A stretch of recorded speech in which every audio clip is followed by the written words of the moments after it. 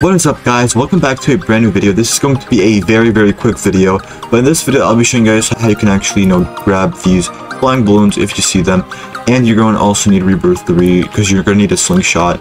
And some people don't actually know. A majority of people do. For that minority of people who still don't know how to do this, destroy these flying balloons. And all you guys want to do is just go into items and you want to click on the slingy, as you can see, and it's going to be an unequipped. So as you can see, that's when you know they have it equipped. Or you can just click on right click and click on toggle, and you'll get the same effect. And as you can see, I have a slingshot now, and all you want to do is just move up, just get the balloon into your view, and just click onto the balloon, and it's as simple as that. There's literally no aim to it. It's just that.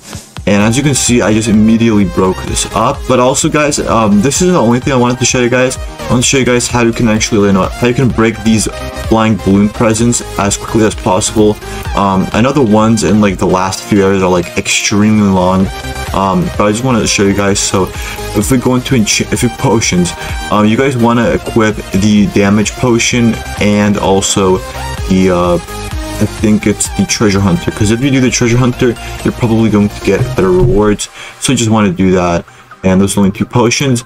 And then in the enchantment, you want to have critical on, no diamonds because it doesn't award you diamonds. You want to have a strong pet book. You want to have a treasure hunter book. Tap radius is good if you have an auto tap on, but if you don't have auto tap, then you can replace that. Tap power, you can keep that, I guess, if you have auto tap, unless you're going to be doing tapping manually onto it, then you can leave tap power. But if you're not going to, so this is sort of the let me just quickly find another one.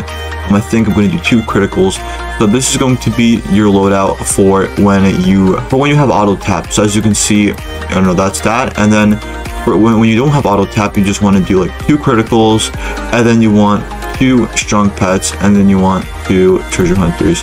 So you want to do that, or you can actually use, and I don't think exotic pet is actually that great, so maybe not that, but this is sort of the layout that you would use for a regular one, when you're AFKing but you don't have auto tap. Yeah, that's pretty much it, guys. If you guys like this video, make sure to like and subscribe.